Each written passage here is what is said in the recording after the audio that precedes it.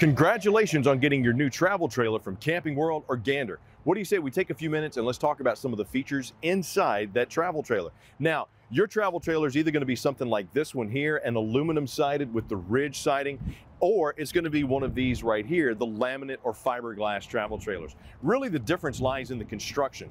On the aluminum sided RV, you're going to have that wood studded with the blown insulation, kind of similar to what you have in your home. And over here on the fiberglass, you're going to have the aluminum superstructure with foam insulation, and that's usually the case for both. Now, when you come up front, your travel trailer will have either a powered tongue jack or it'll be a hand crank tongue jack on it. If you do have the powered tongue jack, you'll notice you'll have two rocker switches in most cases. One controls a little LED light to give you some additional safety and security. The other one controls the actual tongue itself. So extend raises the RV, retract lowers the RV. That's to help you set up while you're camping, but also help you set up easier when you're hitching. Now behind it, you'll have either one propane tank or two propane tanks. They'll be 20 pounds or 30 pounds. If they're taller, they'll be the 30 pounds. And you should have a cover on there as well, which I'm gonna take off for you. Maybe.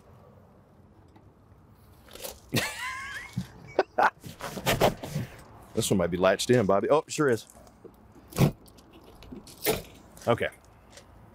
So you take the latch off, you raise the cover, and here you have your propane tanks. Now, if these are full, and you cut them open, you'll notice there's a little regulator back here that'll tell you if you have gas. You'll notice it'll either be a line like this or it'll be a pinwheel. When you flip it to the tank that you want and cut it on, open it up, if the indicator goes green, you got propane. If not, you don't have propane. And to change the tanks, you just flip them. If the arrow is pointing this way, you're pulling from this tank. If you're pointing that way, you're pulling from this tank. And then when you put your cover back on your propane tanks, make sure that these notches are pointed towards the coach because air can come up under there and pop this off. Now, on most travel trailers, you'll also have these two rails attached to the frame. This is where your battery box will go. Some of them will have a battery disconnect box on the outside with a little red switch. Some, the disconnect will be someplace inside the coach, like the pass-through storage, or maybe even the kitchen. Now, your RV travel trailer will also have either a mini diamond plated rock guard or a large diamond plated rock guard, plus a roof that goes all the way over the top. Most of them will be a seamless roof that are fully walkable. When you come around, if you do have pass-through storage or a storage compartment, it'll look something like this. If you have the LED light, you'll notice the controls inside your storage there. You'll also have controls for your running lights right there as well. Now, if you have most RVs, most travel trailers nowadays come with solar prep, which means there'll be a little switch that looks like this or something similar on the outside or maybe, on the sides. This is a 10 amp quick connect for your solar panels. What that'll do is that'll trickle charge your battery while you have the solar panels out. If you're lucky enough to have a travel trailer that has power stabilizer jacks or even better, power leveling, you'll notice the controls will usually be inside the pass-through or on the side like we have right here. And it's pretty simple. It's just a rocker switch. Retract lifts them up, extends, lifts them down. Now, if you do the extension, but they don't come down at the same time, don't worry about it.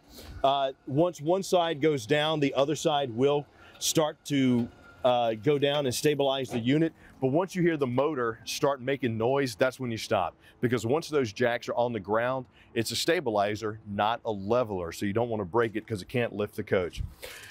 Your travel trailer will have one or two types of stairs in it. If you do have the steel stairs, all you do is just follow the directions. They're very simple, but once again, be careful. Pull here to open. That folds down the second step, and then you have the retainer bar that folds down the bottom step, and there you go. If you do have an awning, you will have an awning that has an adjustable pitch. It just depends on the type. So for example, this LCI Edge, which is a 12-volt awning, has the adjustable pitch where you have the turn knob right here. All you do is you lower it to where you want it, and then you tighten it up, and that'll keep it in place. Just be careful when you do, because that can also allow the rain, if there's been some on top of it, to fall down on top of you. Nobody really wants an impromptu surprise shower. And before you roll the awning in, make sure you put it back to level, because if not, when you bring the awning in, that awning will be cockeyed and will not go in properly. If you do have an LED running light, you'll notice it'll be either underneath the awning or on the sides. And if you do need to manually override your awning, most of them will have this little rubber nozzle on the end like this one has here. You pop that out, it's a 7/16 drive in there. You just pop the little 7/16 head in there and you can manually move the awning in and out. Now your travel trailer will come with some great features in it. One of them is a hot water heater. Now you're either gonna have a Dometic or a Suburban, and they differ only in the layout. They both do pretty much the same thing. You'll have a water pressure release valve. You'll usually have an anode rod here, whether it's metal or plastic, just be careful. And you do want to swap that out or check it at least once a year.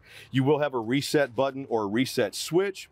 Plus, you'll have this tube, which is the igniter tube. Now, if you notice that your hot water heater isn't working, get you some pipe cleaners and clean this out, because mercaptan is the chemical that's in propane, and bugs love it. So spiders and bees will nest in there, and if anything is blocking that tube like a web, it's not gonna work. You can easily clean that out with a little pipe cleaner. If you have a TV mount or external entertainment on your travel trailer, you'll have a mount right here for your TV. You'll also have a 110 GFCI outlet plus a cable connection. That's what those are for. This unit happens to have a gas electric fridge, which we'll talk a little bit more on the inside, but this is the back panel of that fridge. If you really are a science nerd and you want to know how cool these things are, ask your tech to explain how that gas electric fridge works. The way that it cools with propane, it's awesome. If you do have a large nozzle like this with this little valve right here, that is your fresh water connection or your fresh tank fill. You fill that up. Obviously, if the water starts spurting out over here, because it's to relieve the pressure inside the tank, that's how you know it's way too full.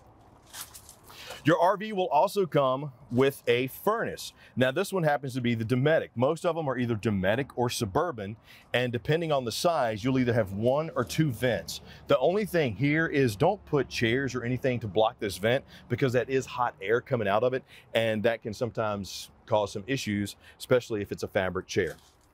Now, your travel trailer will either be single axle or double axle. In this case, we got ourselves a double axle. They will be Dexter Easy Lube axles. If you notice the green cap on the tire, that means these are nitro filled. And the Dexter Easy Lube axles, what that means is, you know, about every 1,000 miles or so, you can stick a grease gun in there, give it 1, no more than 2 pumps, and that'll help keep those axles lubed as you go through. Now, this one also happens to have an enclosed and heated underbelly. All travel trailers do not have that, but it is a great feature because not only does it help keep the tanks insulated, it also helps keep the undercarriage a little more secured. Now, as I mentioned with the steel fold-up steps, if you do happen to have the solid step-over steps, whether it's the Lippert, the MoRide, whatever, they pretty much all work the same way unless they're gas strut supported. And you'll notice the ones that are gas strut supported because there'll be a little cabinet on the side that controls the lifting and lowering of the steps, which just means it's easier to raise and lower. But with these, when you want to put the steps up and away, make sure the door is all the way open, and you do have a handle here which locks the doors in place. You can turn it left or right, doesn't matter, but that's how you engage and disengage the safety lock. And when you're bringing the stairs down, you notice you have these little pins right here. This is how you get the bottom step to be safe and secure to the ground. You pop that out, move the legs, but what you want is you want that to be flush on the ground, but more importantly, you want this to be flush as well, because if you notice when this is raised up a little bit, you won't be able to close the door. Rear stabilizer jack right there works just like the front jack. If you do have a bumper, you'll have a 4x4 sewer hose storage on that bumper. Good place to put the sewer hose. Just make sure it's cleaned out before you store it away. Spare tire mounted here on the back. You'll notice too that your travel trailer is either going to come pre-set up with backup camera or pre-wired for backup camera. Both are great features.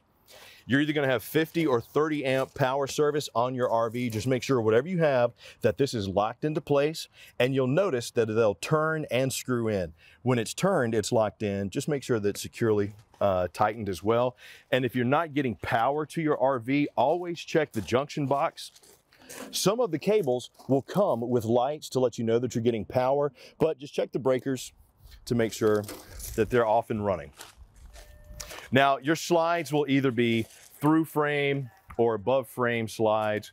There'll be, you know, rack and pinion, worm groove. You'll have all types of different slides. Your travel trailer should come with sealed safety windows that's tinted all the way around. You'll also have what's known as terminations on your RV, AKA the dumps. This is where you have your gray tank and your black tank and your sewer outlet connection. Just make sure that before you open up any of these, you are connected to something so that whatever's inside can be safely and securely dumped out. And if you are going to be doing some dumping, just open the black tank first and then open the gray. So it helps kind of flush the system out, the tubes out a little bit more.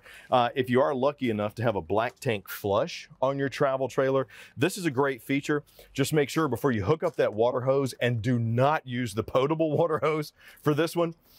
Make sure you're hooked up to the water hose, and before you cut it on, that black tank is open. Because a lot of times pyramiding can take effect in the black tank, and that's why you want to have a little bit of fluid in there all the time, which means you don't have to keep it open all the time.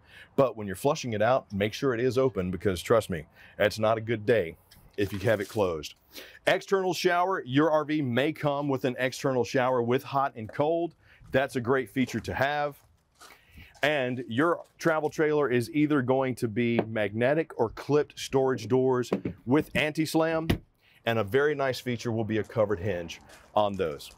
If your RV does have solar panels on top, for example, some of the newer ones right now are coming with what's known as solar flex technology.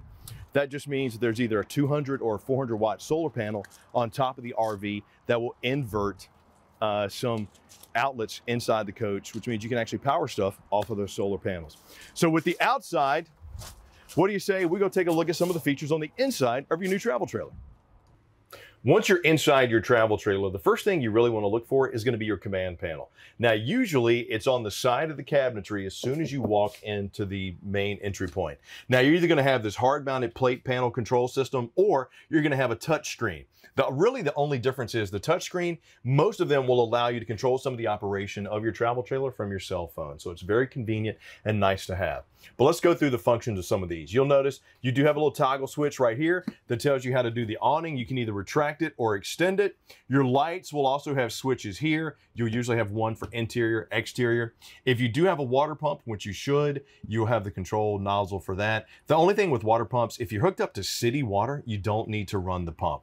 Now, your water heater will either be gas or electric or both. Most of the times, if you do not have electric, you'll just have gas. And if you really want a quick recovery, so if you're taking a lot of showers, you can cut both of these on to get you quicker hot water recovery. You'll notice your slide controls right there, as well as the monitoring system of your tanks and your battery. Here you can see we're full charge because we are hooked up to shore power. If you need to run the slides out and you're on battery and they're not running out, if you check the battery and it's below 2/3, that's why. You don't have enough electricity, enough juice to operate the slides, because you really need the juice to run those out. Same thing with your tanks.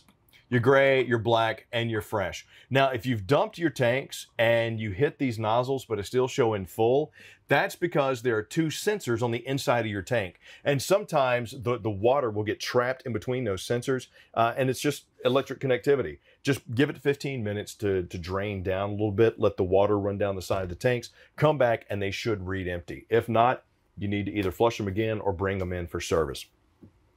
Your travel trailer will feature a lot of great things on the inside. High ceilings, entertainment systems, air conditioning, HVAC, heating systems. So you'll have, for example, this one here is the Dinette. You could have the Dinette, the GE, the Suburban. They're either going to be 15,000 BTUs or 13,500 BTUs. And your travel trailer could have one AC, it could have two ACs.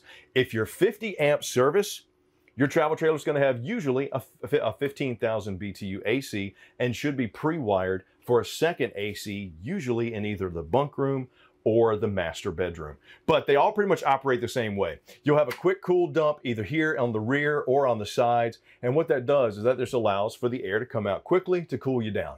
You close it, the air will then be ducted through your ducting system on the roof. If you do have an HVAC system like this one has, we saw on the outside, it has that Dinette furnace on it. You'll notice the ductwork inside the flooring. And there's a control panel that controls all of your HVAC systems, which should be located somewhere inside the main living area or the master bedroom or the bunk room, depending on how many ACs you have. And it'll look something similar to this. Now, if you are not getting any AC, make sure that you are hooked up to shore power.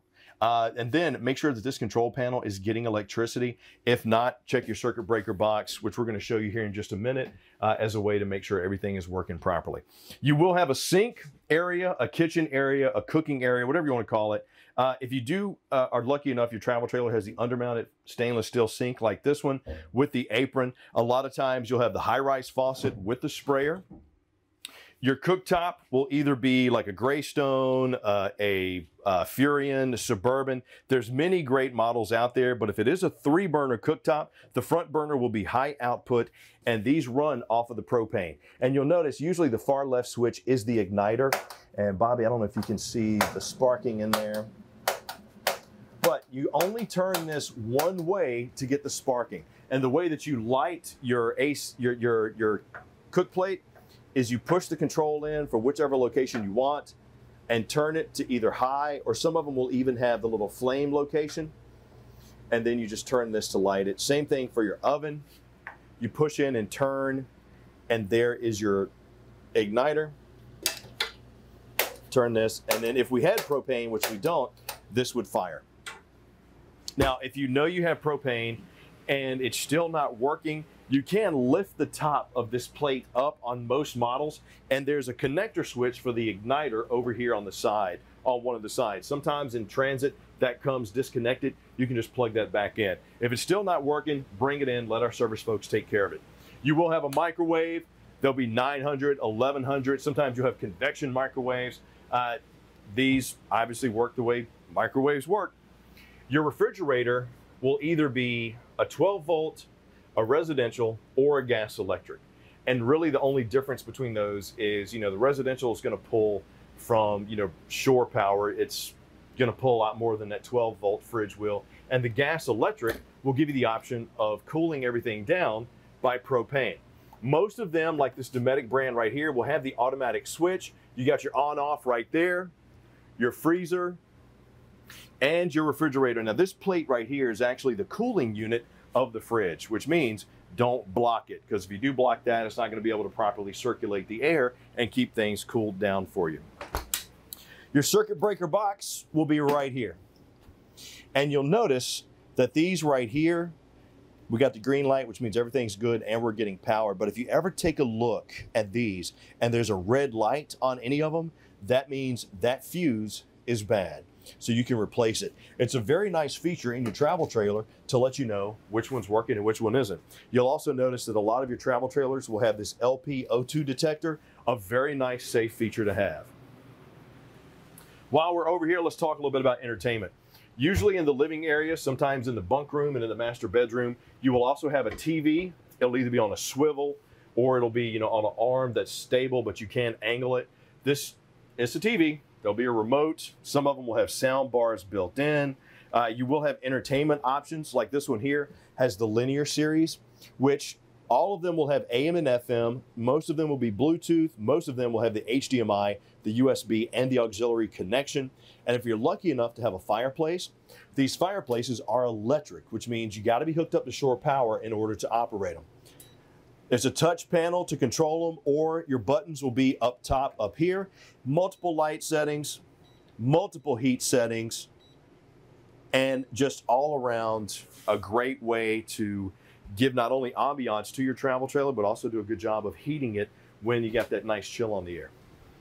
Now, if your RV has recliners, they will be RV specific recliners, which means they're made for RVs. They're durable, but they're lighter weight than what you're going to find at the big box stores. So when you use our design centers, because you want to put them in there, it's better to use the design center to upfit your RV with furniture as opposed to going to a big box store, because they're made specifically for the RV. But they'll recline and operate just like regular recliners do. You'll have wood valances on your windows. You'll have shades, either roller shades, fabric, or pull downs that give you true blackouts. And the great thing about these is if you do have the roller shades, over time, these strings right here will become loose. The way you can tighten it up is you just take your finger and you just wrap it around the anchor at the bottom. Just do it on both sides so that your shade doesn't, you know, go cattywampus on you. Now, if you have a jackknife sofa like this one, great for sitting. This one even has the incliner on it. So you pull this out and it's got the, you know, little chill leg right here, but it does double as a bed. So most of them will operate similar to this. This one's nice. It has the pull handle, so you just lift and fold down. There you go, you got yourself a bed. Same way to put it up. Just always be careful, you know, don't overstrain, don't hurt your back. If your travel trailer has a booth dinette or a U-shaped dinette, yes, great place to sit and enjoy meals, but also doubles as a bed. Usually there is storage underneath your booth dinette, and these feet right here are the secure locations for the table. Because to turn this into a bed, all you do is you take the legs off of the table, you put the table there on the feet, move the cushions out, and you got yourself a bed. Now, we head into the bathroom, and your travel trailer will have either a full bath where you have something set up like this, a sink, a toilet, and a shower. Sometimes you'll have just the shower and the toilet in one room and the sink is separate. It really just varies on the size and the floor plan, but they all pretty much work the same way. You'll have hot and cold, you'll have a sink, you'll have a medicine cabinet or a mirror on the wall, giving you some additional safety or storage options. And your shower will either be a tub, shower combo, a tub, or just a shower like this one. You'll have the cloth curtains, you'll have the glass enclosures, but all of your showers will have the spray nozzle with the on-off switch. Some of them will have the adjustable stream on the bottom, plus hot and cold. You'll also notice most of the showers inside your travel trailers will also have a skylight over the shower. That not only gives you additional light, it gives you additional headroom as well. Your toilet will either be plastic or porcelain. It will have a foot flush. And the great thing about these, if you just need a little water, you just push the foot flush down a little bit. We don't have water in this coach, and you need to open it up like that. You just push it all the way down. That is a rubber seal, so if you notice your toilet is draining consistently, just take some Vaseline, open it up, and put it on the bottom of that rubber seal, and that'll help out. In your master bedroom or your bunk room, just depending on what type of travel trailer you have, you'll have twin size beds, double bunks, you'll have, you know, convertible dinettes, you'll have all types of stuff inside of bunk rooms, which really open up space and storage options. But in your master, you're pretty much gonna have the same setup. You're gonna have a bed either nestled north to south or east to west, depending on the layout. And you'll have either 1 or 2 nightstands with power options, plus ward storage, drawer storage. Sometimes the ward storage will be mirrored. And a majority of your travel trailers will also have storage underneath the master bed. Some of them will be strut supported, some will not. But just a great option when you need that additional space. Now, if you're lucky enough to have an access point, you'll have one usually in the bathroom, the master bedroom, sometimes in the bunk room. And then in most cases too, you'll also have a spot for some entertainment. If your unit comes with a TV, it'll all be pre-mounted. You'll have it either here on one of the side walls or here on one of these walls, just depending on, once again, the layout, the type of door that you have, and the type of structure that the RV is made out of. So, panel doors will either be pocket, barn, or swinging. So many options that, I mean, you could just shake a stick at and you'd be shaking all day. But regardless, your travel trailer will be a great way for you to see America the safest way possible. And if you are lucky enough to have a slide on your travel trailer, most of them have a head height of 5 feet 8 inches. And sometimes you'll even have a manual override for your slide if it gets stuck up top. And then sometimes you'll notice there's a little hole on the frame outside. That's where the manual override is for the slide. So it just depends, once again, on the make and model of your travel trailer. But hopefully this has given you some tips and some tricks on enjoying your RV, because the camping world, that's what we want to do. We want to make sure your RVing experience is as best as it could be. But at any time you need help, either bring it in to one of our over 185 service centers or give us a call, and we're going to make sure to help you enjoy that camping experience.